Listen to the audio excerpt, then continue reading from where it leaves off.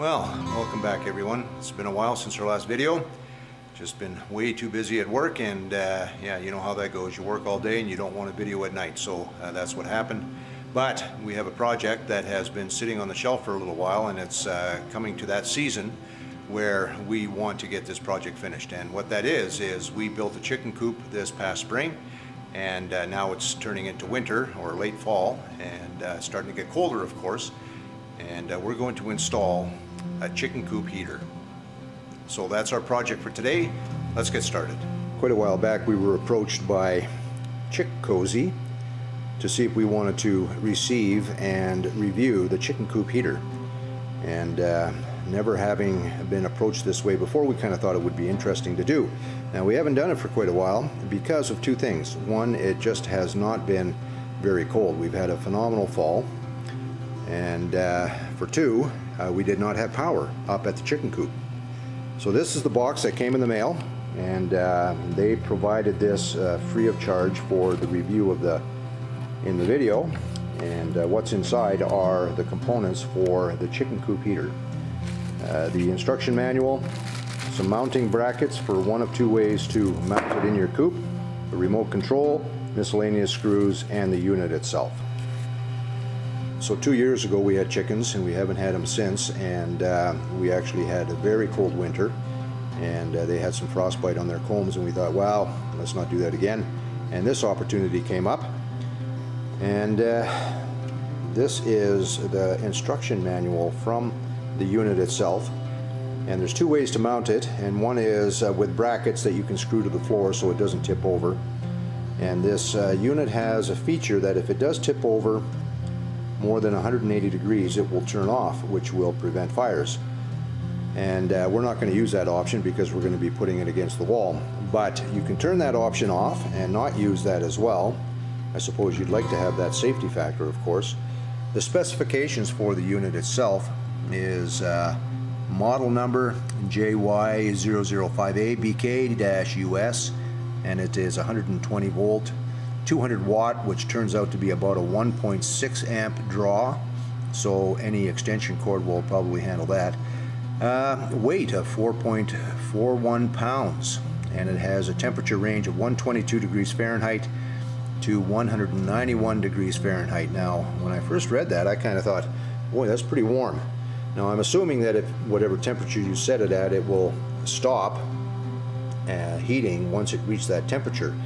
I would have thought it would have started a bit lower, but I guess you're trying to heat a space. Yeah, so 122 degrees Fahrenheit, which ends up being about 50 degrees Celsius, which is, well, I don't know why if I want to be stuck in 50 degrees Celsius. At any rate, it comes with the components as shown, and some instructions, which I would have thought would have been a little bit more comprehensive, in the sense that, yeah, telling you that it does actually turn off when it reaches temperature, or does it just run consistently in the like heating up your coop. Pretty simple install. You screw the bases to the floor and then slide it on, and it clicks in place, and you plug it in and away you go. And then the other option is to screw it against the wall, which is what we're going to be doing. Standard cleaning. It looks like an enclosed unit, so you just wipe it down in the event it gets dirty. But that's essentially the manual. So what I thought I would do is I have this little thermometer, and I use it for just seeing how warm the shop is. We'll put it in the chicken coop and get an initial reading on how cool it is in there. Now, we probably won't be doing it lately because we are in above freezing temperatures at the moment, and I don't want to waste electricity.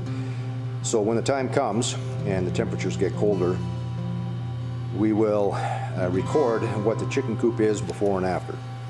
So a quick initial review. Pretty sleek looking, black. Some controls at the top of the unit, and I'm assuming the heating element is inside. So the item comes with screws to mount the unit, and I'm going to replace the ones that came with it because they're 1 inch long, and that'll go right through the door, which is 3/4 plywood. So I'm going to replace it with some 3/4 inch pan head wood screws, and put them on the wall, and then they'll fit into these openings, which ends up being 9 5/8 center to center. So let's head up to the chicken coop, grab some tools, and we'll mount it into the coop. This is our chicken coop area. 20 by 20 enclosure with construction fencing that I purchased. We plan to expand that a little bit next year, maybe get a few more chickens. But we have 12. Boyven Brown is the breed name, if I remember correctly. And they have been exceptional this year, consistently laying 1 egg a day each. And even into the fall, we have had, 11, 12 eggs per day. And we covered half of the coop with a tarp, just so that they have a bit of a dry area if it snows. And we're going to be mounting the CHICKCOZY coop heater on the back side of the large door on the chicken coop itself. So I mentioned we don't have permanent power up here, and so we ran a 12 gauge extension cord up here, and it runs into the chicken coop. We have a heated water heater, which the chickens are just starting to realize provides water, and so that's working out okay, but we needed power for that too. So we've got one more thing that will require electricity, and that's a timed light. That'll be another project. So we're going to be putting the chicken coop heater in on that door there.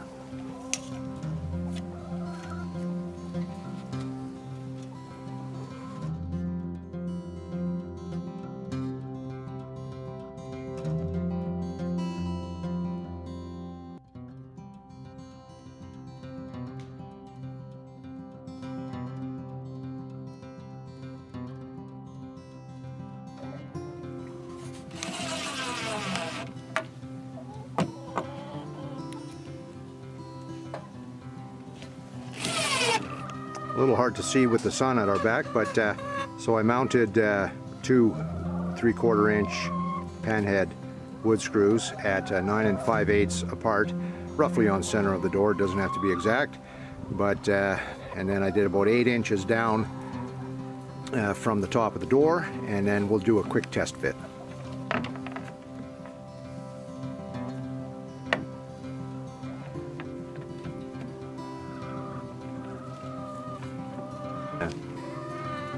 So it's hanging on the door, pretty level, and the center of the door. Now we're going to run that cord through a hole that I've drilled through the side of the chicken coop into our power source, which is in that little DeWalt box there, and kind of a weather protection. So that's the next step. All right, so the last thing we're going to do for today is just find out how cool it is and put this inside the chicken coop. So we're feeding the cord outside of the chicken coop. Yeah, as a cabinet maker, you'd think I could drill a better hole, eh? But at any rate, it suits its purpose. And then we're going to put it inside this box here. Hopefully the cord is long enough. We'll maybe have to get that box a little bit closer to the chicken coop.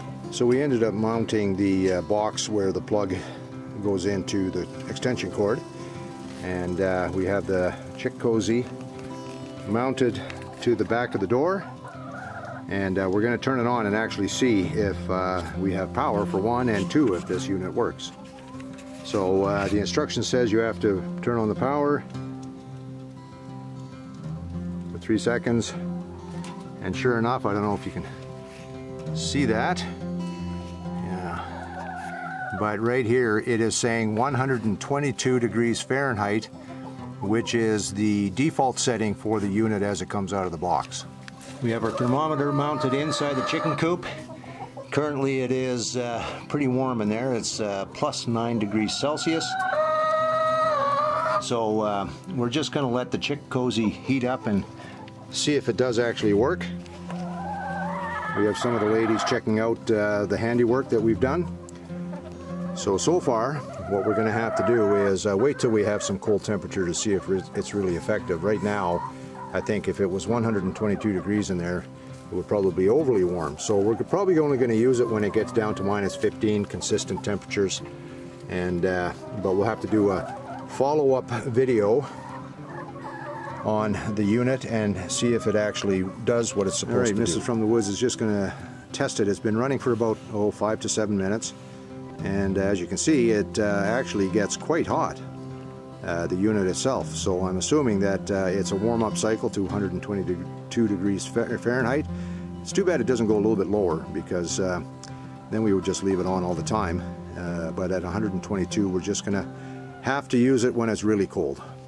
Now this unit also comes with a remote control. Now we're up here all the time collecting eggs and checking on the chickens, so I don't think we'll use that too much.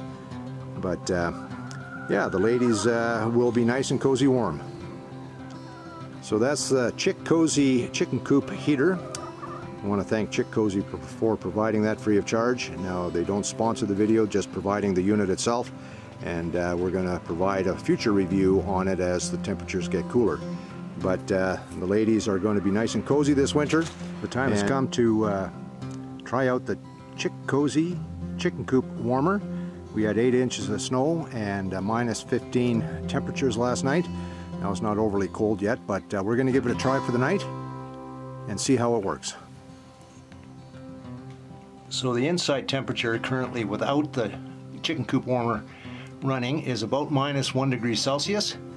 So we turned on the main power, which is an inline switch in the little box there, and we're going to turn on the unit here now.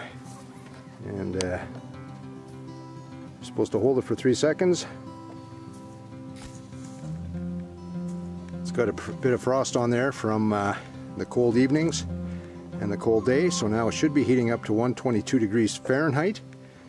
And we'll give it a few minutes and see if that frost is gone, close the door, and check in on it a bit later. It's been warming up for a few minutes here, and it's warm to the touch. The frost has gone off of it. We'll close the door and come and check on it a bit later. The unit has been running overnight now, so approximately 12 hours. And if I do the quick math, this unit draws 1.6 amps, which turns out to be 0.192 kilowatts. And if I'm getting charged 12.5 cents a kilowatt, that's roughly about 54 cents a day, if you do the math. No, I believe that's correct.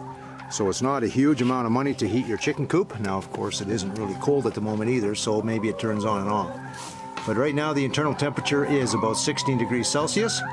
So I think that the chicken coop heater is a success. All right, well, that concludes today's video. The installation of the CHICKCOZY chicken coop heater. Pretty easy project. It only takes a couple of minutes, and I think it'll help with keeping our chickens comfy and cozy and hopefully laying eggs through the winter. And we're on to the next project. But we appreciate that you joined us today and hope that you will join us again in another video coming soon. Thanks for watching.